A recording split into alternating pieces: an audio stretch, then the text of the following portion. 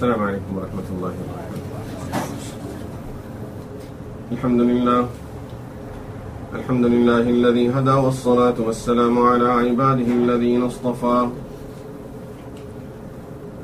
خصوصا على سيد الرسل وخاتم الأنبياء وعلى آله وأصحابه الذين اجتبى. أما بعد، فأعوذ بالله من الشيطان الرجيم. بسم الله الرحمن الرحيم.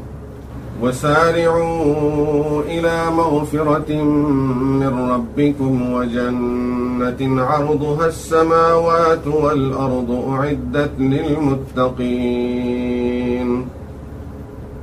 الذين ينفقون في السراء والضراء والكاظمين الغيظ والعافين عن الناس والله يحب المحسنين. والذين إذا فعلوا فاحشة أو ظلموا أنفسهم ذكروا الله فاستغفروا لذنوبهم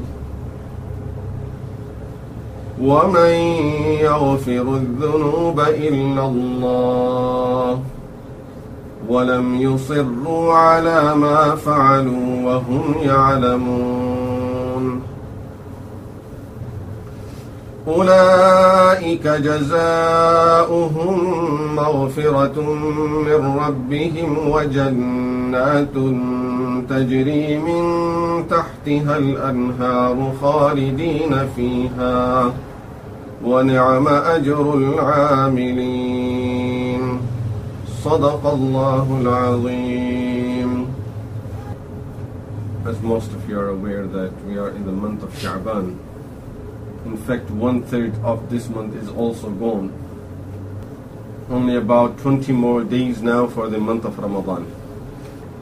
Rasulullah sallallahu alayhi wasallam, as it is well known about him, that his whole life was ibadah. And in addition to all the work that he was doing during the daytime for inviting people towards the deen of Allah subhanahu wa ta'ala, teaching people the deen, teaching people Quran and the Sunnah, we know that his nights were always in ibadah. But as the month of Sha'ban would come in, Rasulullah sallallahu alayhi wasallam's ibadah would always increase. In fact, his ibadah would increase in the month of Rajab. As soon as he would see the hilal of the month of Rajab, he used to make this dua: Allahumma barik lana fi Rajab wa Sha'ban wa ballighna Ramadan. Ya Allah, give us barakah and blessing in the month of Rajab and Sha'ban, and give us opportunity to witness the month of Ramadan. He is waiting for Ramadan as soon as he would see the month of the hilal for the month of Rajab.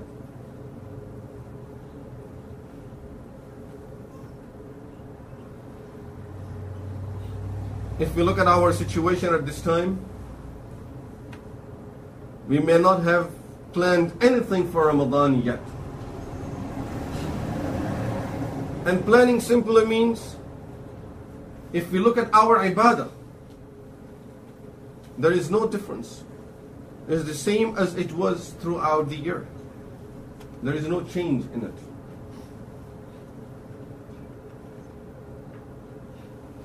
Did our time for recitation of Quran increase? Did we start doing some nawafil to get ready for the month of Ramadan? Have we fasted even a single day as a preparation for Ramadan? These are the ibadahs that Rasulullah sallallahu alayhi wasallam used to perform during the month of Sha'ban as a preparation for Ramadan. In fact, in reality, if the question comes to our mind, what should we do during the month of Sha'ban? Whatever we want to do in Ramadan, we should do it in the month of Sha'ban. If we start it now, we will be able to do it properly in the month of Ramadan. And if we don't do anything at this time and wait until the month of Ramadan would come and we hear the announcement about Ramadan, then we'll start thinking and planning and preparing. And we know our situation every year is the same thing. By the time we are just planning, the month of Ramadan is over. And most of the time, our hopes are really, shaitan increases our hopes so much. The person gets nothing in Ramadan except hopes. This Ramadan, I want to do this. I want to do this every day. This Ramadan, I will recite 15 juz of Quran every day. I will perform 20 rak'ahs every night. I would be doing Salat al-Tahajjud for at least 2 hours. I would do these tasbihat and these azkar and this. And every day the person is just increasing his hopes. Every day we are thinking that tomorrow I will do this and I will do more than what I'm thinking about doing today. And we feel so good about ourselves that, mashallah, this is what I'm planning to do for Ramadan. This Ramadan I will be doing this and this will be the best Ramadan. And then as Ramadan comes, still the hopes are even higher. And this is all shaitan playing games with us. He does not tell us don't do it. Otherwise the person would feel bad about himself, that how come I'm feeling that I don't want to use the month of Ramadan. No. In fact, shaitan himself will bring some good ideas to us. You should do this and this also during month of Ramadan. But think about it. Keep on thinking about doing this. And our hopes are, day by day, hopes are increasing and we are feeling better about ourselves. Now Ramadan came in, last 10 days, that's it. I will do everything. I will not sleep at nights. I will do this ibadah and I will recite this much. And it's nothing but hopes. If we really want to do something during the month of Ramadan, now is the time we should start doing something of it now. Get ourselves, our nafs used to these things. At this time, we are forcing ourselves just to do the fara'id. And if we can do the fara'id, alhamdulillah, we are doing very good with our deen.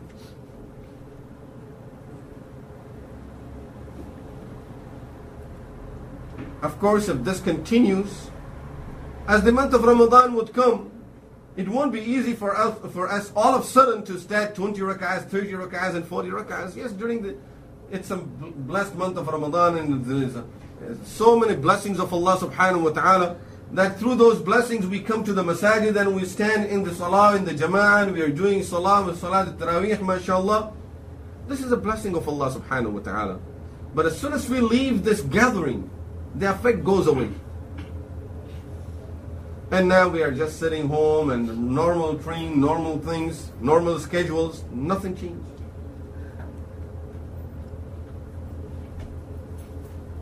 The few things that we increase in our ibadah, hopefully inshallah it will bring us the blessings of Allah subhanahu wa ta'ala. But on the other hand, there is a big fear that after doing this we get satisfied and we go back and keep on committing all the sins that we normally commit throughout the year. And that will just take away all the rewards that we are acquiring in our salah and through our fastings. So it's not just a matter of bringing few changes.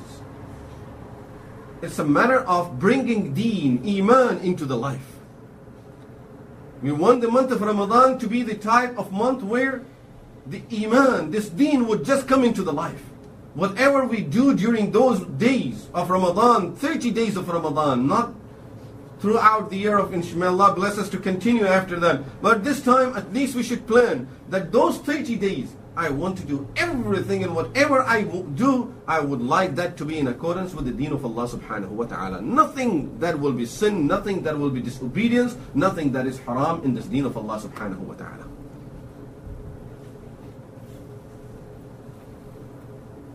This is what we like to get of the month of Ramadan, that our lives are molded in this deen of Allah subhanahu wa ta'ala, just as Allah subhanahu wa ta'ala says in Quran, Sibghat Allah. Sibgha, color.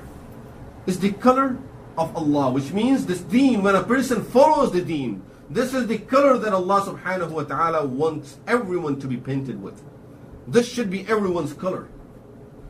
Just like you look at a wall and right away you can say that this is a white wall. This is the color of it. This is a green wall. As soon as a person would see a believer, this should be the color of a believer, that by looking at the person everyone could say this has to be a follower of Muhammadur Rasulullah sallallahu alayhi wa sallam. Sibghat Allah is the color of Allah. وَمَنْ أَحْسَنُ مِنَ اللَّهِ صِبْغَةً. Whose color will be better than the color of Allah, which means coloring ourselves according to the deen of Allah subhanahu wa ta'ala. So as soon as anyone looks at us, right away he can say that he has to be a believer. This person cannot be a disbeliever. Subhanallah, if there is a difference between the makes of the cars, as soon as you look at the car, you know the make of the car. There is such a big difference there. Imagine how much difference has to be between a person who has iman in Allah subhanahu wa ta'ala and a person who has no iman in Allah subhanahu wa ta'ala. Why do we have to come out and explain to people and convince people that I have iman in my heart? Subhanallah, that color is not there. The color is both. And this color will come through the ibadah of Allah subhanahu wa ta'ala. That when people will look at our eyes, they can see this person, these eyes cry before Allah subhanahu wa ta'ala. When every other eye in the world is crying for their wealth, for the loss of their families and whatever else they may lose, and they cry for that, we cry for the deen of Allah subhanahu wa ta'ala. We cry because of disconnecting ourselves from Rabbul Alameen subhanahu wa ta'ala. People cry because their loved ones are upset with them and they can't do anything. This person can't do anything at his workplace today. He is so disturbed. The person doesn't feel like eating, doesn't feel like drinking, can't even sleep. What happened? The loved ones are upset. Subhanallah. We all claim the love of Allah subhanahu wa ta'ala, and then every day we are doing so many things to upset Allah subhanahu wa ta'ala, still we are sleeping at peace. Not a worry there. Not even once a person wakes up during the night time and says, Astaghfirullah. Ya Allah, I'm very sorry. So month of Sha'ban is a month to prepare for the month of Ramadan. In reality, preparation is not the food. And when it comes to deen, a lot of us, we do feel that we prepare for the month of Ramadan. In Sha'ban, yes, I'm preparing for Ramadan. What are the preparations? I'm making my plans, which means big hopes in the mind. That's all. There are so many hopes in there.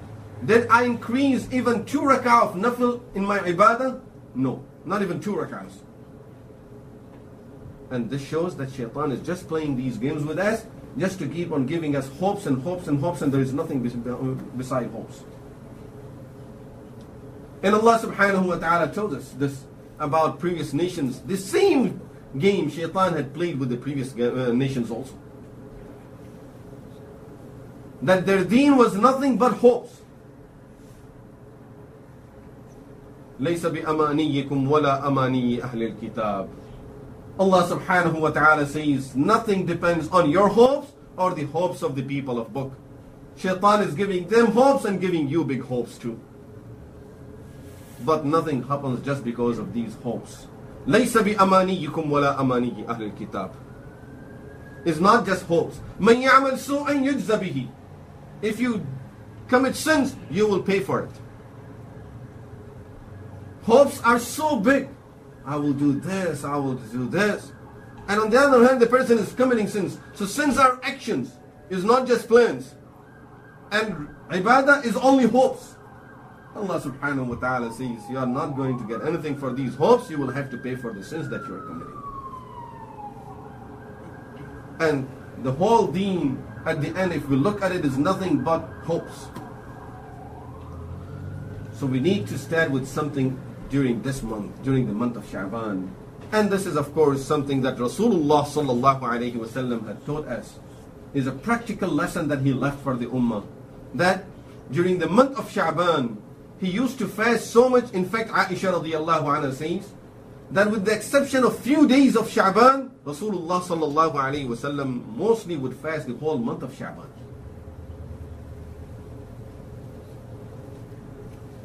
And he never fasted any other time of the year as much as he would fast during the month of Sha'ban. Except of course he would intentionally miss few days of Sha'ban because he wanted to keep a distinction between the fard and nafil. Otherwise, if you fast the whole month of Sha'ban, then people will start fasting. The ummah, some people in the ummah may start fasting 2 months, considering this also part of the continuation of the fasting of Ramadan. So Rasulullah sallallahu alayhi wasallam, for that purpose, he used to miss few days of Sha'ban. But most of the Sha'ban, he would be fasting. And of course, this is something that we all can experience it ourselves. If we start with something during the month of Sha'ban, inshallah, it will increase during the month of Ramadan.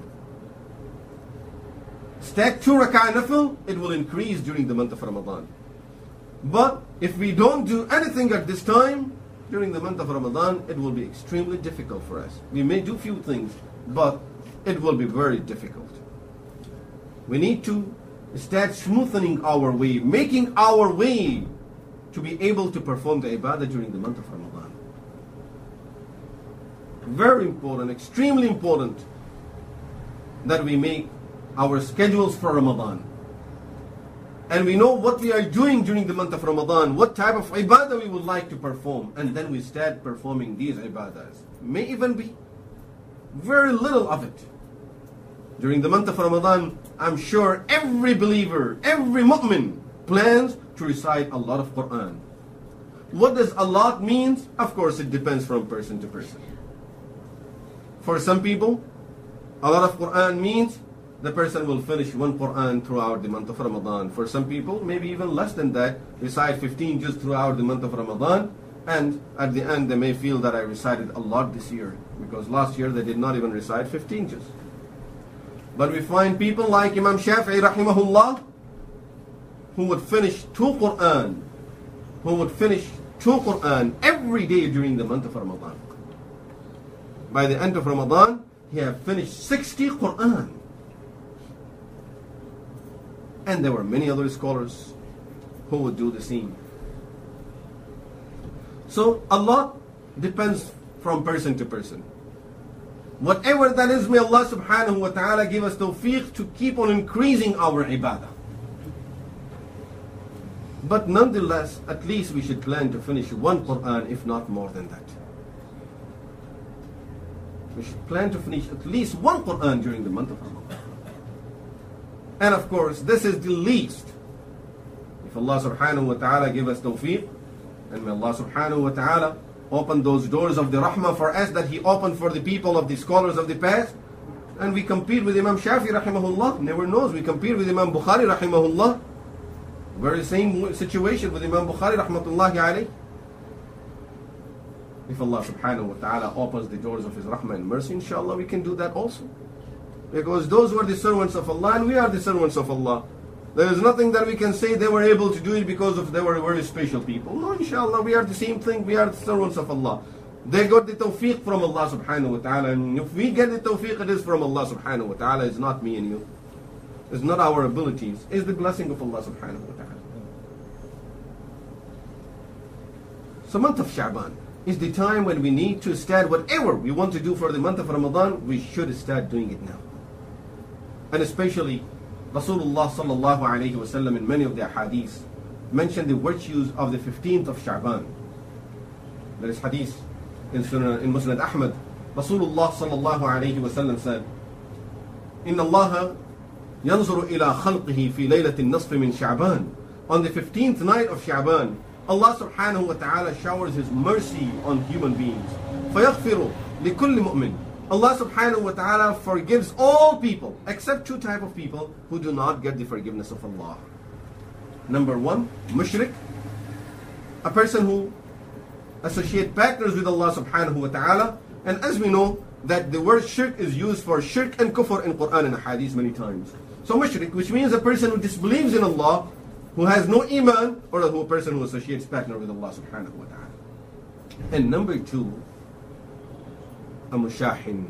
Rasulullah sallallahu alayhi wa sallam says, a person who carries grudge against others will not get the forgiveness during this very important time of the forgiveness. It's a time when Allah subhanahu wa ta'ala showers His rahmah and forgives people. Rasulullah sallallahu alayhi wa sallam says, this type of person, of course, a person who's out of iman is out of iman. But the second person, mushahin, a person who carries grudge against others, will not get the forgiveness from Allah subhanahu wa ta'ala. And we know our situation. It's so difficult. It's so difficult nowadays to keep our hearts clean and pure. Even when we start talking good about someone, right away a feeling comes that you want to say something also about this person, and you want to say something that would make people know that, okay, he is not as good as you think. This is why Imam Ghazali rahimahullah suggests that don't even talk good about people. Because when you talk good about people, maybe someone who would say, yeah, I know. That's it. This is enough to ruin all the reward of saying anything good about the person if there was any reward in it. If the intention was good. When someone is saying something good about someone, and we even say, okay, I know it, don't tell me anything about it. Even this is considered to be ghibah. This is also considered to be ghibah, part of backbiting the person, which means you already, one way or other, you told the people that he's not what you think. Except if there is reality in it, where you don't say anything bad against the person, but you tell the person, okay, hopefully inshallah this is good, but there are other things also, that's different. But just to get our grudge out, just to show our feelings, and there is hatred in the heart. And you know, every situation that comes up, we find that there is some hatred over here. Amazing. Parents and children, even with them, between themselves, they have feelings against each other. Teachers and students, it was a relationship when it comes, you look at it from the Islamic point of view, it was a type of relationship where people could not even imagine students having any feeling against their teachers. And nowadays, it's almost impossible for students to even admire their teachers. They would like to get it for themselves. Even sometime when we admire our teachers, the purpose is so that people would know how great I am, that I'm a student of such a great teacher. So it's not admiring him, really admiring myself. So Rasulullah sallallahu alayhi wa sallam says, the person who carries grudge against others will not get the forgiveness of Allah subhanahu wa ta'ala, even during the 15th night of Sha'ban, during this blessed month of Sha'ban. What is the way of purifying our hearts, cleaning our hearts, making sure there is nothing in there? Number one, the first thing we have to do is, any person that we feel that we carry hatred against those people, we don't like those people, whatever we have in our hearts, then maybe shaitan will tell us some Islamic reasons for that. You know, you dislike this person because he's a sinner, he's bad, he does this. It's not my personal thing. It's only because this person is bad. So number one, we have to realize we are bad too. We are not the best people in the world. We commit sins too. What if Allah subhanahu wa ta'ala would hate us because of our sins? And Allah subhanahu wa ta'ala knows more of my sins than I know about this person's sins. And if I really care about this person, and I really care about deen, then my deen does not teach me that I should hate the person if I see this person doing something wrong. In fact, I should go back and make dua to Allah subhanahu wa ta'ala if I don't have the guts to go and talk to this person. Make dua to Allah subhanahu wa ta'ala. Ya Allah, this person is involved in all of these sins. He's leading himself to Jahannam. Ya Allah, please guide him to the straight path. There is no reason of carrying any hatred in there. Rasulullah sallallahu alayhi wa sallam advised Anas radiyallahu anhu, the hadith in Sunan al-Tirmizi, "Oh my son, إن قدرت أن تصبح وتمسي وليس في قلبك غش لأحد فافعل. Every morning and evening look into your heart, make sure you carry no hard feelings against any person. Ya bunay, وَذَلِكَ مِن sunnati. Oh my son, this is my way too. I make sure I don't carry no hard feelings against no one. And a person who loves me, he loves my sunnah, and the person who loves my sunnah and loves me, he will be with me in Jannah. So we need to clean our hearts. Instead making dua for the ones that we feel they are bad and we have any hard feelings against them. Number two, there may be some people that we really hate them. We don't like them. Maybe a good thing, give them a small gift. It will be extremely difficult. Your heart will cry. In fact, you would feel that you are cutting your own heart. I'm giving this person a gift. Regardless of what feeling you go through, we need to clean it here before it's too late, and we have to get it clean over there with walayazu billah, the fire of Jahannam.